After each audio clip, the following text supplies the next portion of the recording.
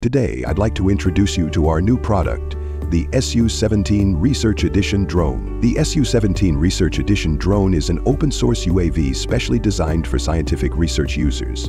Within our open-source autonomous drone system, Prometheus, developers can access a wide range of feature demos, such as eagle swarm path planning and obstacle avoidance, 3D environment mapping, simulation functions, and more. At the same time, the SU17 supports 3D LiDAR and quad vision-based mapping and positioning. It can still achieve autonomous flight and real-time obstacle avoidance, even in complex environments such as GPS-denied areas, low light conditions, and narrow spaces. What's more, as an open-source drone, the SU17 features highly integrated hardware, incorporating the flight control system, image transmission, servo driver board, and onboard computer, all of which greatly improve flight stability and reliability.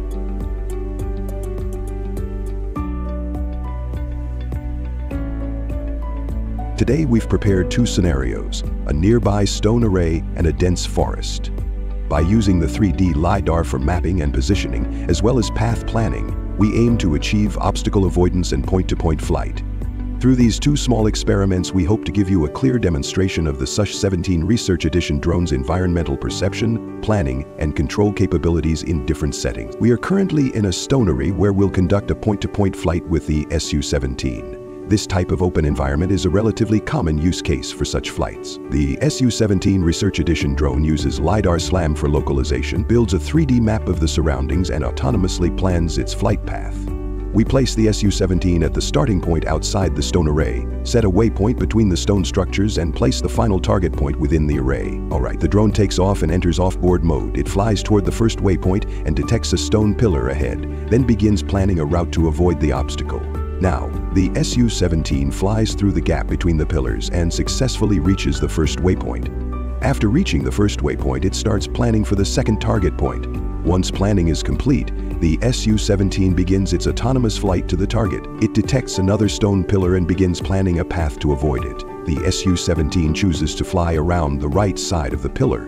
Great! The SU17 has once again successfully reached the destination. This test shows that in GPS-denied environments, the SU17 can still rely on 3D LiDAR for mapping, localization, and path planning, enabling precise obstacle avoidance and stable navigation. Next, we head into a dense forest.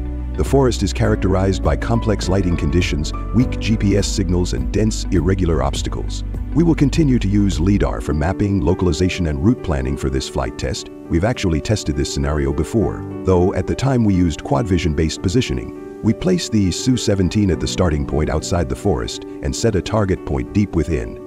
The drone takes off, and we switch to off-board mode via the remote controller. Right in front of the drone are two trees with thin, branchy structures and no leaves.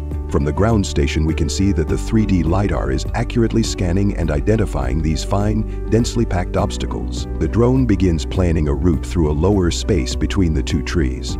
Perfect. The SU17 flies smoothly through the trees. Now, flying deeper into the forest, the drone encounters a variety of obstacles with different heights and shapes, such as trunks, bushes, branches, and uneven ground vegetation. The drone must scan the environment, map it, and plan a path to the target point. As we can see, the drone successfully avoids the obstacles and flies stably to the target point.